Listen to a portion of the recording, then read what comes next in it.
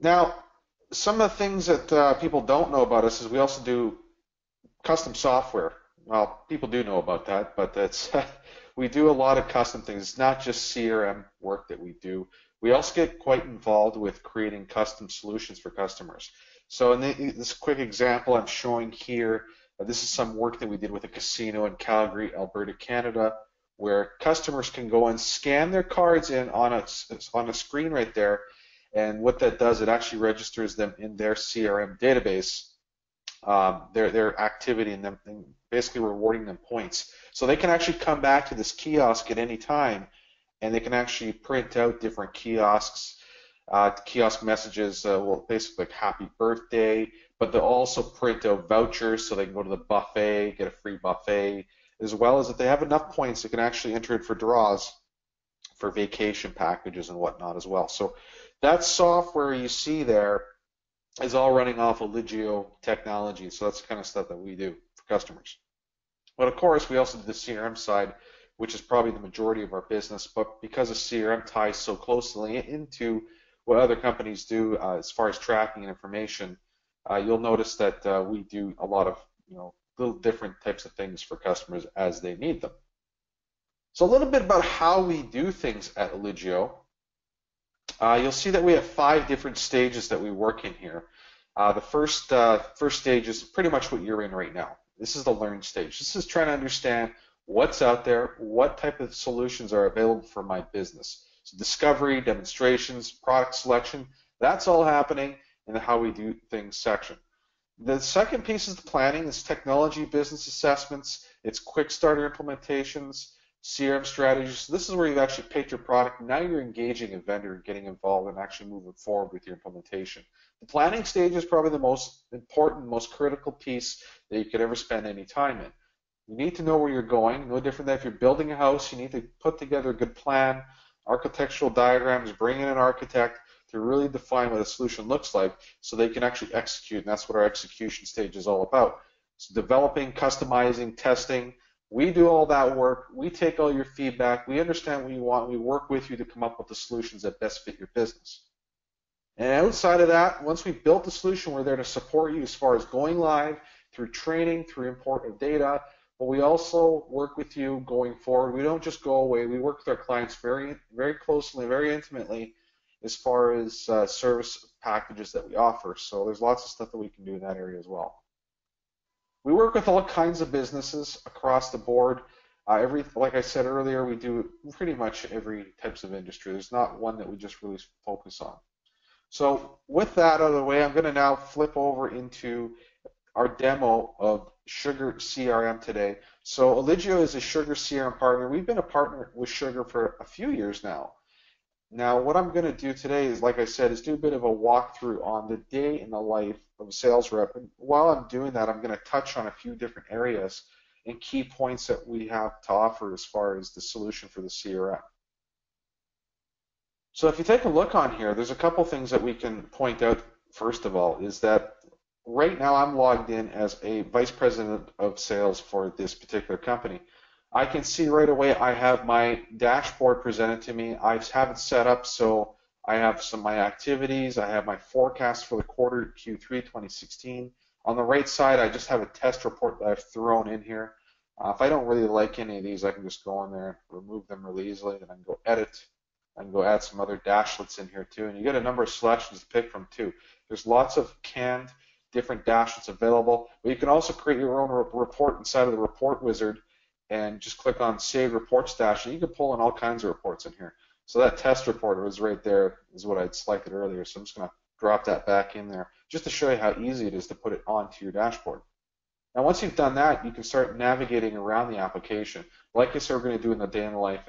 So let's pretend that a customer's called in, or better yet, let's say our receptionist, the front desk, has received a phone call, and they've gone ahead and captured the lead inside of the CRM solution.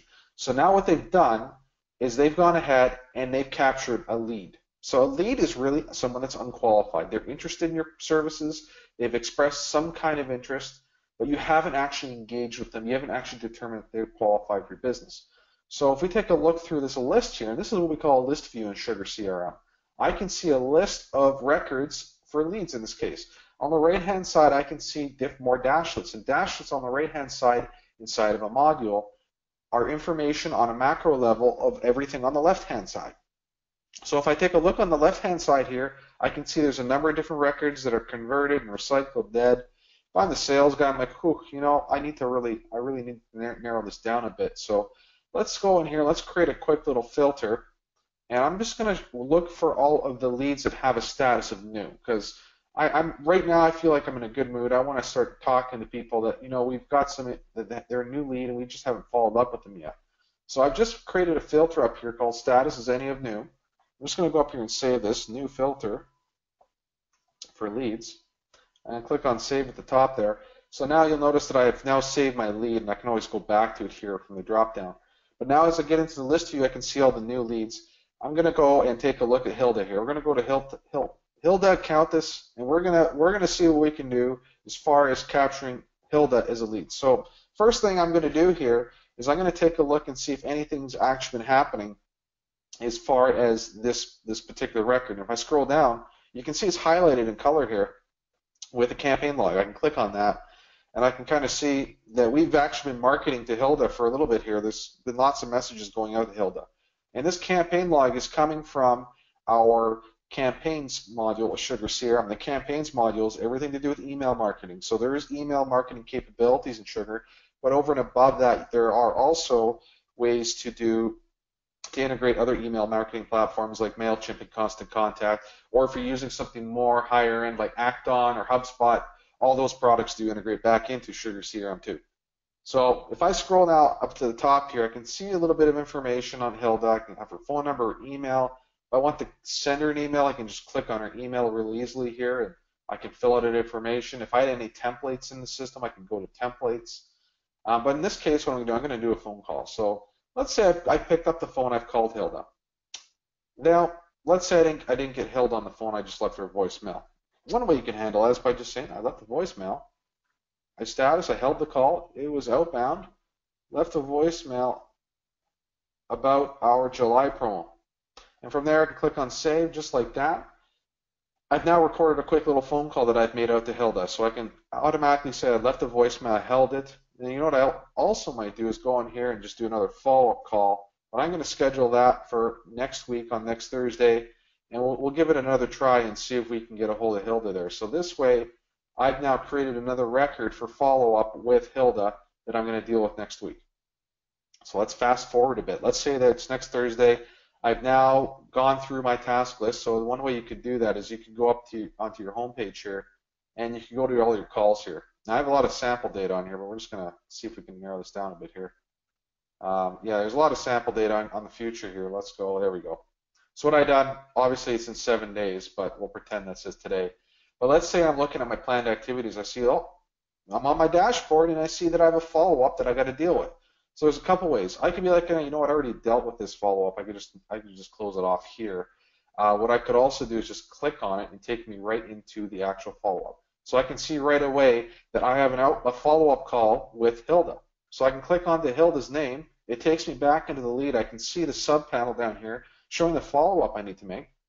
Now I can click into that record again and go back to it. I can even use the little preview button here on the right, which will open up a panel on the right-hand side with all the information on there too. So I can even manage it from there. So again, I pick up the phone, and let's say I talk to Hilda. And Hilda goes, yeah, you know what? I would really love to get a quote on 100 blue widgets. Can you send me a quote over there, Jim, please? So what I can do now is, first of all, I talk to Hilda. I can mark this as closed. I'm just going to mark that as closed right there. Now what I'm also going to do is she's no longer a lead. I've qualified her. She wants to do business. She wants to get a quote. To me, that's qualification. If you take a look at our YouTube channel, I talk a little bit about what qualification means in lead conversion. So there's a 90-second clip on there if you're interested as well. But for now, we're going to assume that we've qualified. So what we're going to do is we're going to convert that lead into an account and opportunity. To do that, we click on the little action button. We click on convert. Now what it's going to do is present us with options to break that lead out into an account, contact, and an opportunity. You'll notice right away it's already created our contact. I could go up here and edit some information if I wanted to. I'm pretty happy with how everything looks there. Now, the company information, I might want to go in here and maybe mark off that maybe they're a chemicals company. If any other information, maybe I found out they have 200 employees, I might capture some of that information in here at the same time. And once I'm satisfied with that, I'll just save that up there. And it also gives me an option to put an opportunity. And this is where you can kind of manage your pipeline. So I showed you on my front page on the dashboard, I could see where my pipeline was at for the quarter. That's all driven through opportunities. So I could go in here and say JJ Resources, 100 blue widgets. And let's say, I'm really hoping to get this deal closed by, for the second week of August, so we'll put August 12th. We'll say that the amount is probably for about $10,000. If you really want to take advantage of some of the forecast mechanisms, you can also take advantage of best and worst case scenario. So your optimistic and pessimistic views, we can put that in here as well. So we could say, maybe we'll get 15,000 out of there. But worst case, I have a gut feeling we're going to at least come out with 5. Now, as you move through this little opportunity here, you also get your sales stages. This is out of the box when it comes with sugar.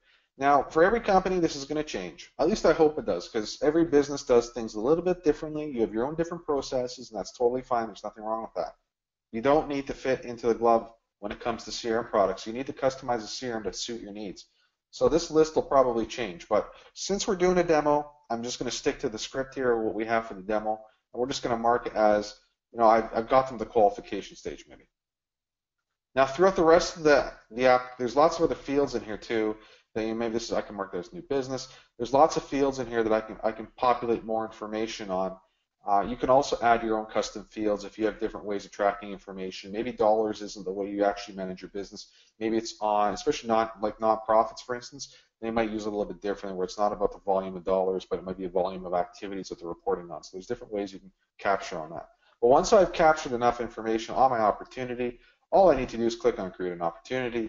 I now have check marks across all 3 of these particular records, and I just got to click on Save and Convert. And now what I've done is I've converted my lead. So what the system's doing now, it's creating the contact, it's creating the account, and it's creating an opportunity.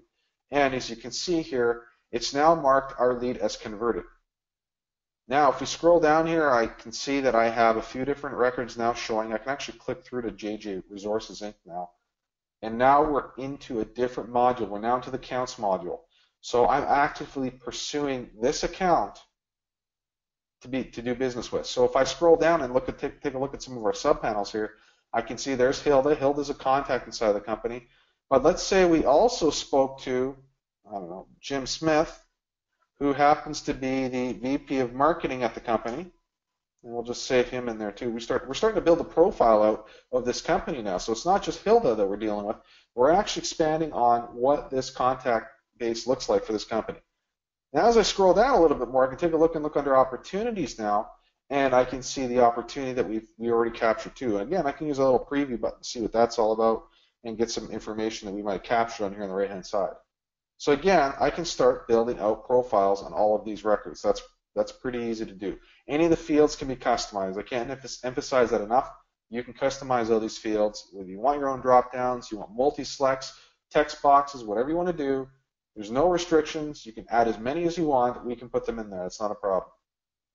So now, going back to Hilda, she'd asked us for a quote. So what I could do at this point is I can go into this opportunity. And we're going to take a look at the opportunity record now. I can see a couple cool things going on here. I can see over here my forecast. I have a quota of 2 million. We're not doing so hot right now. I got to get on this. Of course, this is sample data. But I can see right away that it's telling me where I'm at with my numbers. So if I'm feeling really confident that I can get through the year, past my quota, I might not be as encouraged to take a hit on some of my numbers. But if I'm getting really close to hit my quota, and it's depending on bonuses and all that, and I have the flexibility to do that, I might take a look at the numbers on here and see how that might impact my forecast. I can do that now.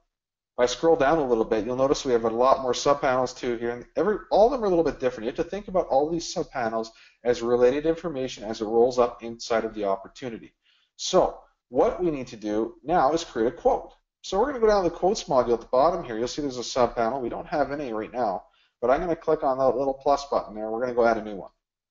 So we're going to go in here, JJ Resources. We're going to do a 100 blue widget quote. We can already see the opportunities associated. I'm going to leave, the quote stage is on draft, but we'll just mark it as negotiation. We're going to say, we'll give them 2 weeks, so we'll say they have to the 11th to take a look at that. Again, I will emphasize any of these fields can be customized. And we're going to scroll down a little bit. It's already pulled in all the address information for our customer. I can scroll down a little bit more, and now we're going to go ahead and add a group. We're going to add a group in here. I'm going to add a row, and we're going to go pick a product. So now you can load a product catalog in here. If you're using QuickBooks or any other accounting package, Sage, whatnot, they can integrate inside of Sugar. Even if your accounting package doesn't have an integration available out of the box, you can typically build these things now. Most of the products out these days allow what we call APIs in order to integrate two different systems together. So talk to a consultant with Eligio, and we can really see how we can find a good solution for you that way. So normally you can just come into the product catalog and take a look and pick one of these products out.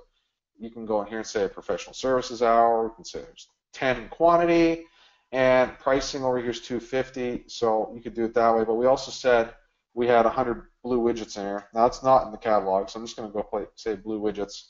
I can put a manufacturer number in there if I want. I can say that our cost was, I don't know, we'll say $1,000. List price is $1,500. Unit price is $1,500. And I can offer a discount in here if I want to as well, but I'm not going to do that. So I'm just messing around with numbers here, but you kind of get the idea. You might even go in here and say it's 10, 15. I think we put it as 15,000 is our estimate. So you can kind of play around a bit with numbers on here. So let's go say 15 on there. So now we're down to say 4,000. Obviously, I got to work on my numbers, but I hope you get the idea. But once you've kind of figured out your quote, your template, now all you need to do now is go down, click on Save. Now what's happened is I've created the quote, but it's taken me back into the opportunity, and I can see the quotes down there. So there's a couple things that can happen right now. Is I can go ahead and I can click on that quote now and go back to it and take a look at it, so I can see that everything's been populated for me. And now what I can do is go up here and say I can download that PDF. I can save it to my computer. I can use Microsoft Outlook to send out the email, but I can also use the Outlook Sugar plugin to attach that email into Sugar. Or I can just do right from Sugar is I can go to Invoice. What it's doing right now is generating a PDF and redirecting us over to the email. So it's populating everything for us, giving us a subject. We can pull in an automatic template if we want. Now, if I look at the little attach button here, you can see that the invoice has already been attached. Everything's been done for you. But let's say we go back to this quote here, and I want to go ahead and just download it and take a look at it right now. Just go download invoice. And right down here, here's our PDF. So let's go take a look at that PDF now. And there's a quick little populated template. So this can be completely customized as well. It's just an HTML form. It can be edited inside of Sugar PDF Manager as well. So once you've done that, you've sent out the document. We can go back to the opportunity here. Oh, let me go back here. Clicked on the wrong thing. Anyways, we're back to our opportunity. So would you agree that now that we sent out the quote that we're in a different sales stage? We really are at this point because we just sent them a proposal. So I might go down here to change that to proposal price quote. You'll notice our probability percentages are changing down here. It's 65% now. I'll click on Save. So now what can happen is we're basically communicating back and forth and working with JJ Resources to close the deal. So at some point, we're hoping that Hilda comes back and accepts our proposal. And let's assume she did. She calls back and she does accept it. You can see a couple things going on here. There's the email right now that we were working on. But if I scroll down to our quotes, I can see that our quote down there, $4,330. I can see our opportunity up here. But let's say that Hilda comes through and says, yeah, you know what, I'm good to go with that. What we can do is scroll down. We can mark it as closed one. We click Save. And now we've updated our numbers for this upcoming quarter, next quarter. This hasn't changed because it's on Q3 because this is closing for August, but that's how you basically track that you close one a deal. So now you can go back to your opportunities list and see a list of all the opportunities that you're working on, as well as anything else that has to do with other opportunities that you're working through as well. So this is a great way to get insight to what work is upcoming, what needs to be done too. So that's really a good little overview on a day in the life. Again, you're going to be capturing a lot of notes and things like that. A lot of profiles really get beefed up with a lot of calls, a lot of notes.